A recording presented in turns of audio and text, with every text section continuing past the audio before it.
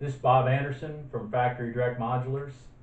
I really, I really don't have time to put this video together, but I'm going to put it together anyways because a sequence of events happened this past week, and I said to myself, Bob, you don't know. I literally said to the lender on the phone, I have to do a video on this one, even though I don't have time. This is a sign from God or something. So he goes, okay, well, send me a copy of it when you get it done. So here it is.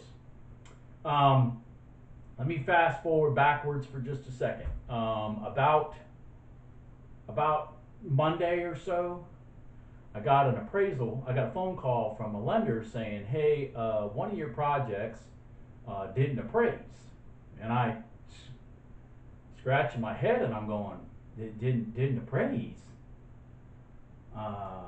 Well, that doesn't make any sense. Can you send me a copy of the appraisal? So the lender said, yeah, sure. So they emailed me a copy of the appraisal.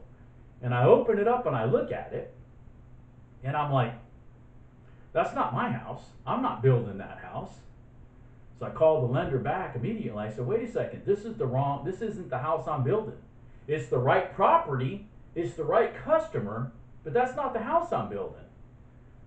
They go, well, what's wrong with it? I said, well, first of all, it's a manufactured home.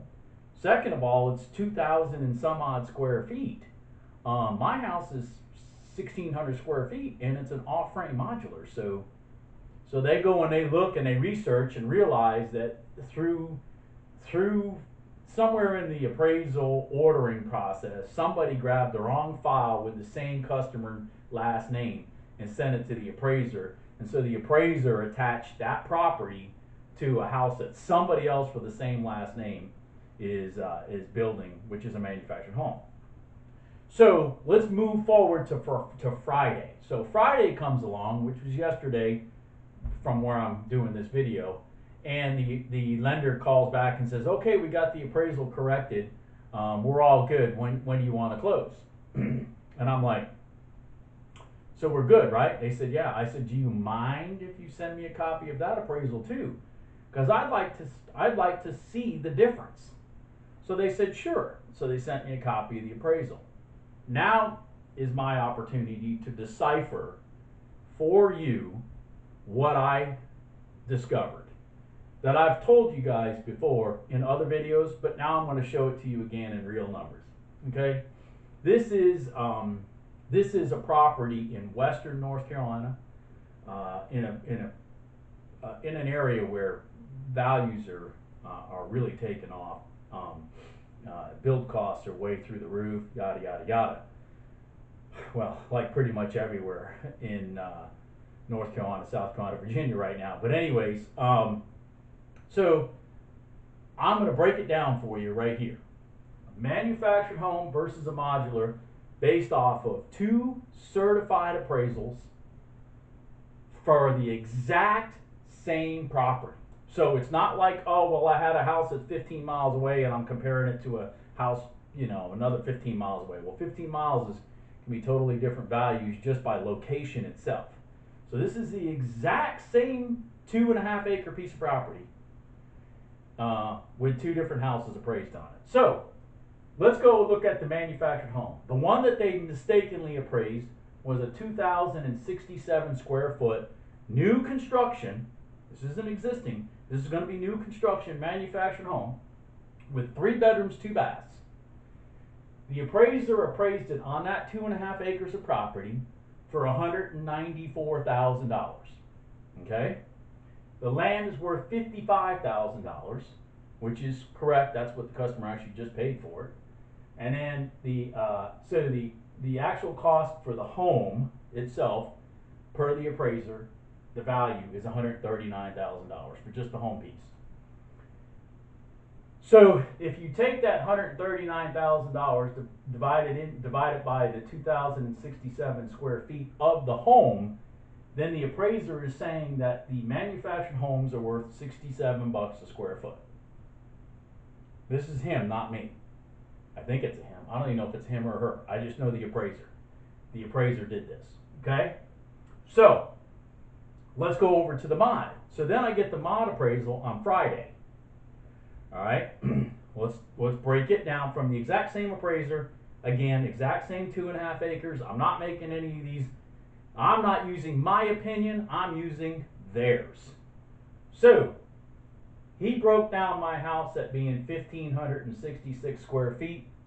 The factory says it's a little bigger than that, but I don't really care. And he gave it a value of $278,000 on that exact same 2.5 acres. Back out the $55,000 that he says the land was worth, because that's what the guy paid for it actually. Then he's saying the build cost of that modular is $223, which is $142 a square foot. Which, by the way, in this area, stick-built houses are going for over our build costs are over $200 a square foot. So, anyways, so 142, okay? Which, by the way, this customer is buying his house from me because he was going to do a site built and he couldn't. He was just like, the numbers didn't make sense. So, anyways, let's go back now. Let's see. So we got $67 to $142.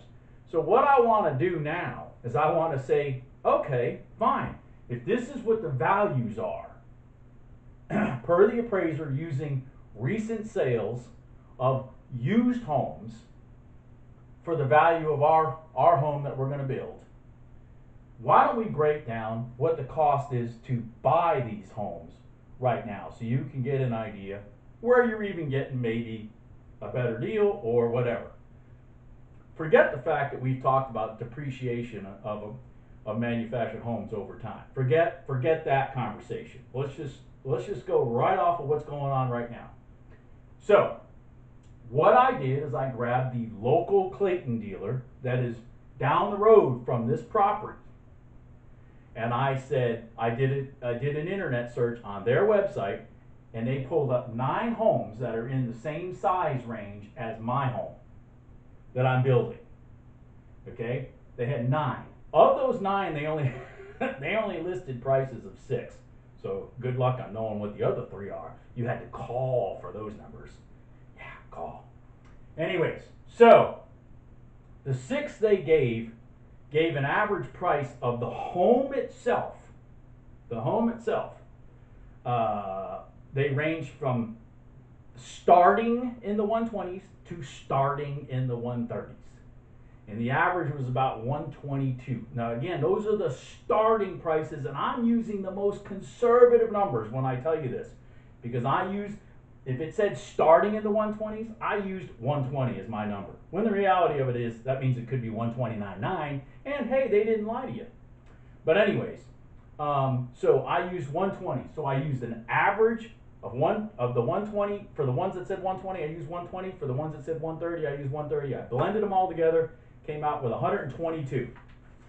On top of that, I conservatively used $31,500. I broke it all out: delivery costs, set costs, trim costs, heating and air, plumbing and electrical, steps and decks, foundation, $31,500, to come up with a cost from Clayton to build that house, same square footage, roughly, as what I'm building, of $153,500.